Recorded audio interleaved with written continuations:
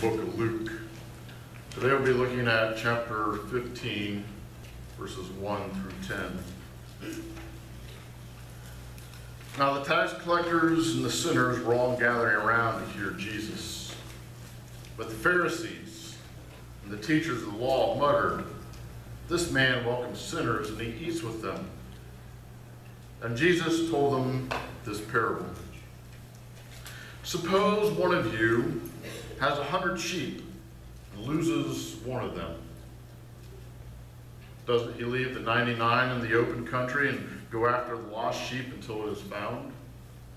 And when he finds it, he joyfully puts it on his shoulders and goes home. And then he calls his friends and neighbors together and says, "Rejoice with me, I have found my lost sheep." I tell you that the same way there will be more rejoicing in heaven over one sinner who repents than over 99 righteous persons who do not need to repent. Or suppose a woman has 10 silver coins and loses one. Doesn't she light a lamp, sweep the house, and search carefully until she finds it? And when she finds it, she calls her friends and neighbors together and says, "Rejoice with me, I found my lost coin." In the same way, I tell you, there is rejoicing in the presence of the angels of God over one sinner who repents. This is the word of God for the people of God. If we look here, we find that Luke has dedicated this entire chapter and focuses on Jesus' teaching the Pharisees and the teachers of the law about seeking out the lost. We have a parable of the lost sheep, a parable about a lost coin. And we also have a parable that we didn't read today about the prodigal son. All three stories speak about seeking out what is lost and celebrating when the lost item is then restored. I have found that stories are some of the most powerful teaching tools. We as human beings have this natural desire to be entertained. Think of all the countless hours we spend watching TV, whether it's sports or documentaries or a series on TV, or how about reading of the books or newspapers or listening to the radio. All the many different ways that we get our information or our entertainment from. One thing common among humans is that we all love stories, and good teachers realize that. Well, we know that Jesus was the master teacher, and he used parables to teach. He used them because they were entertaining and also because they would stretch the minds of his listeners. Stories are an invaluable tool to teachers. If we look throughout the Gospels, we find several of Jesus' stories repeated, which tells me they are important enough to hear again and again. This past week, I had the pleasure of visiting with my family from Texas. We sat around the dinner table one night, and one thing that we did was that we shared stories about our family. Some of these stories we've repeated over and over again. It's how we learn our history and how we pass it along to the younger generation. So if we as family groups repeat stories and Jesus retells his parables, I think it's important for us to hear some stories more than once. At different times in our lives, we take away something different from the stories that we hear. So today, I want to offer to you a story that I shared shortly after I came here, way back in 2014. I do this because I think it's important for us to hear this message again. At some point in time, we've all lost our way. We have taken a wrong turn or didn't follow directions, and we have become lost. So this morning I want you to listen once again to a story by Bradley Hall. As you hear this tale today, I want you to see where you fit into this story. There was great distress among the sheep. Little Wally, son of the prominent flock members Drusilla and Arthur, was missing. The panic had begun in early afternoon when he didn't return to the plane. Soon, though, the shepherd found out that Wally was gone. And about nightfall, he set out to search for him. Everybody knew and liked little Wally. And the whole night, while the shepherd searched, nobody slept a wink. Well, nobody, that is, except for Roger. Even by sheep standards, Roger was a black sheep. Among other things, Roger was very unpleasant. He had this grating baa. When it came time to move from one pasture to another, Roger always stayed at the very back of the flock, and he complained. And when it came time to be sheared, Roger would kick and thrash about, so it took twice as long to shear him as any other sheep.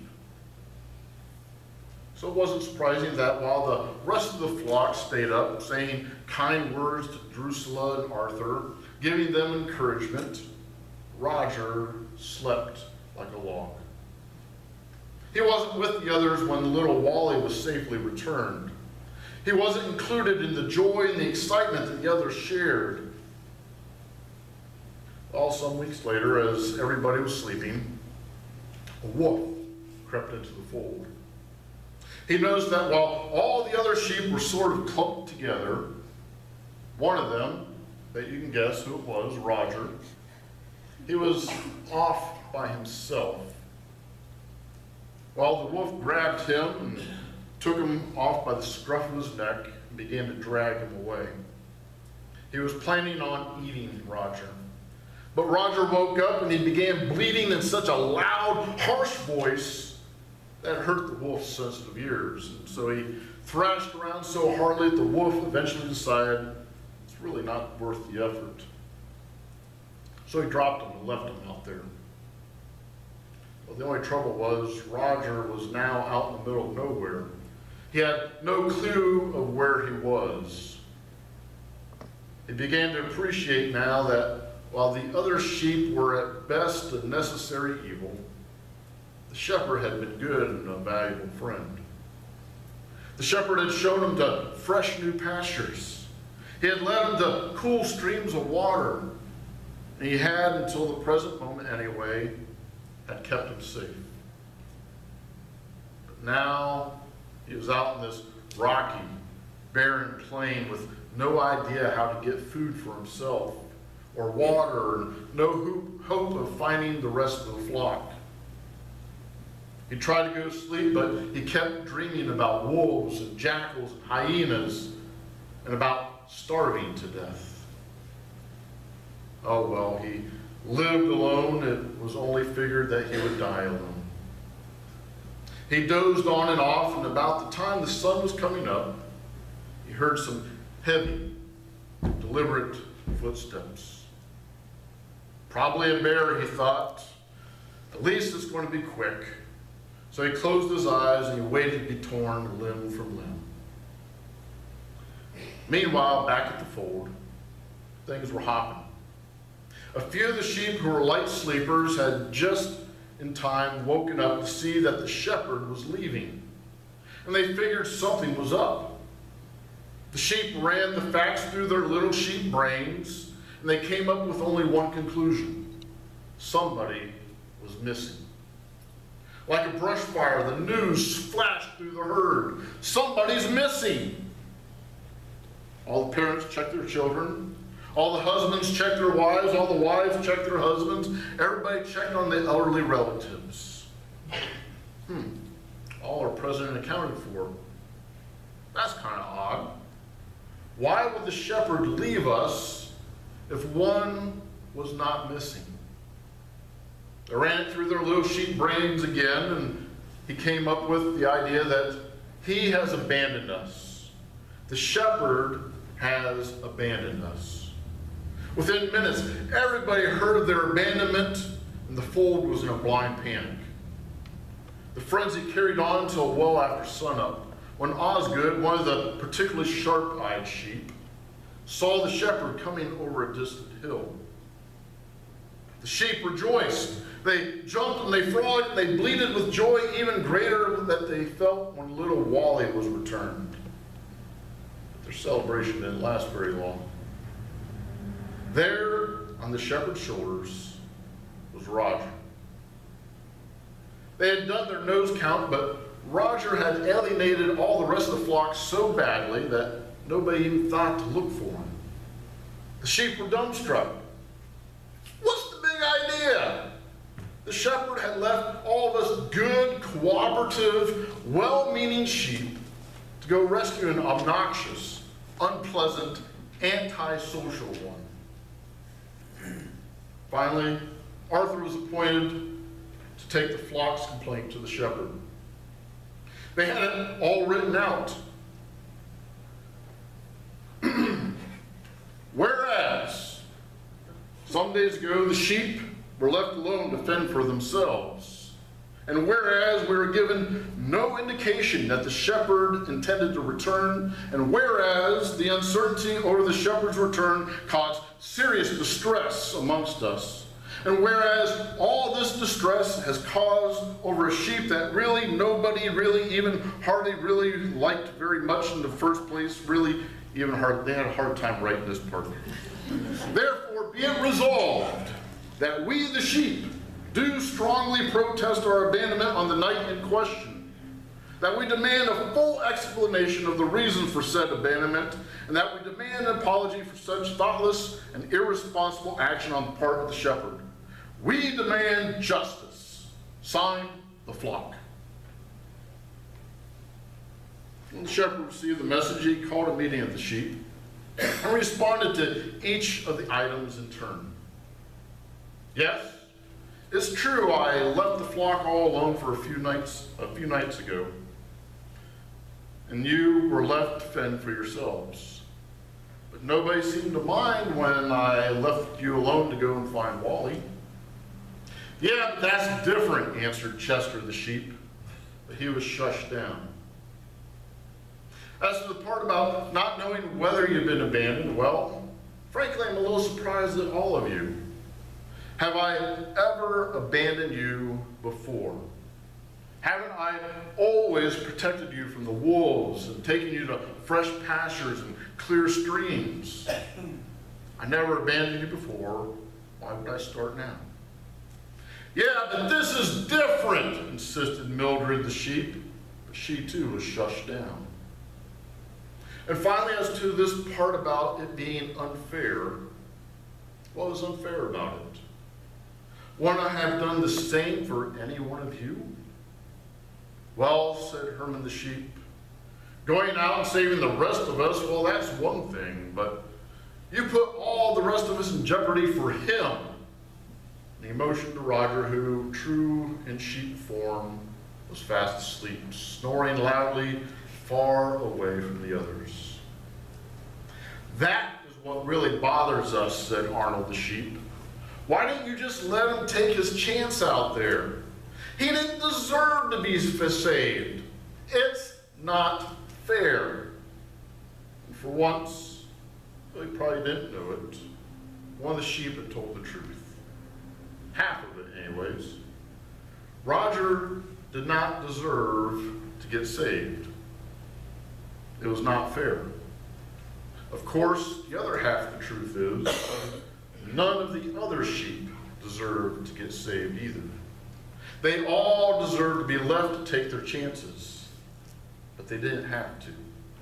The shepherd looked after them and rescued them when they needed it. This would probably be a much more satisfying story if I told you that Roger's experience changed his life profoundly. That from that day forward, he went on to become a model sheep, cooperative, appreciative, and obedient. But he didn't. He got a little bit better for a while, and then he kind of tapered off. The only real difference anyone could tell was that he didn't complain quite as much while moving from pasture to pasture, and he didn't thrash around quite as much when he got sheared. Roger remained to the end of his days a sheep wholly undeserving of the shepherd's rescue. Salvation comes to the undeserving. And that is good news because we are all undeserving. We know that God, through Christ, does not do what we think is fair. God does not do what we think is just. God does what is pleasing to God, and that is better than fair. That is called grace. The foremost of sinners receive salvation so that Jesus Christ can display his perfect patience as an example to those who were to believe in him for eternal life. So, if you are ever tempted to be resentful of the salvation received by those who seem undeserving, don't worry. There's plenty of salvation for everybody. The good sheep, the bad sheep, and all of us in between. Amen.